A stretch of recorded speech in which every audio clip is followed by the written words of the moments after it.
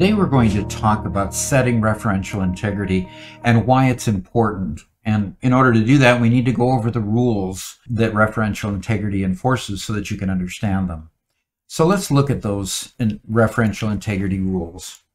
First off, the first rule is that no primary key can be null. What that's saying is that when you have a primary key that's linked to foreign keys that you're enforcing referential integrity on, the primary key can't have a null value in it. So the record must have the primary key filled in. I mean, the rest of the record can be totally blank. The one piece of it that can't be blank is the primary key. The next one is that rows cannot be added to the many side until there is a value in the one side. Now here's the logic behind that. Let's say that you have an invoice, and the invoice has a header record, and the header record is your one side. Because you only have one invoice for this particular order. So you have an invoice, and then you have detail records under it. And so in order to add detail records to the invoice, you have to have the header of the invoice filled out before you start working on that. So because of that logic, what you want to do is you want to enforce referential integrity just so that the order gets filled out properly, so that everything can be attached properly into the database.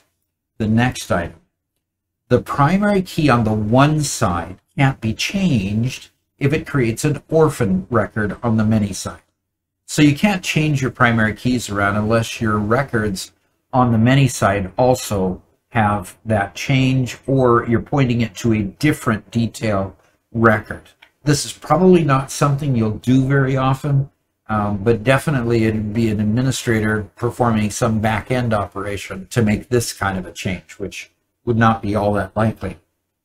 The next one is deleting a row on the one side means you can't orphan any record on the many side.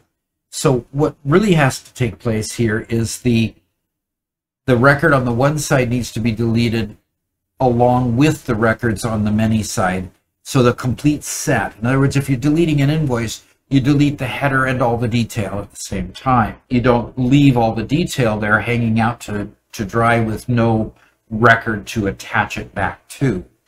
So you have these sets of rules. Now, how do they look in the database? And how can I get around the idea of rows can't be added to the many side until a record exists on the one side? How do I help the database to make sure that both sides get the record and get linked properly?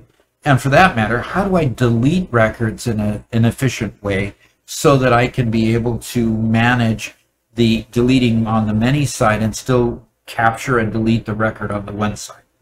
Let's go address that issue. So if we look at the database that we showed in the last video, we see that we have referential integrity enforced, let's say here. So for every customer, there's a contact, okay? And so in this relationship, the way it is set up, if we look and go into edit mode on this relationship, we can see that referential integrity is enforced. And based on the last video, you could have told that because the infinity side is on the one side and the one side shows the customer ID. So you know that it is a one-to-many relationship and that referential integrity is enforced because those symbols are on the two sides of the links. Okay. But now we've got two referential integrity rules that appear here. We've got cascade update related fields and we have cascade delete related fields. Remember the rule that says you can't delete a one-side record without deleting the many-side records. So here's cascade delete, and you can't add a many record without the one-side record already being there, and that is the cascade update related fields. So if you select both of these, the database helps you to make sure that a record is put on the appropriate side of the fence. So if you add a many side, you're going to get the one side. And if you delete the one side, you're going to also delete the many side. Now, I would express a word of caution in using these is because they're incredibly efficient. You delete an invoice and it's going to delete those detail records.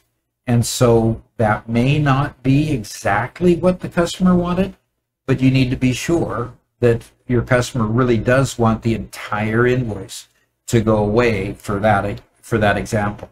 So I hope this helps you understand a little bit more about referential integrity and how to use it. And if you like what you see here, please help me grow the channel by hitting that subscribe button and the like button.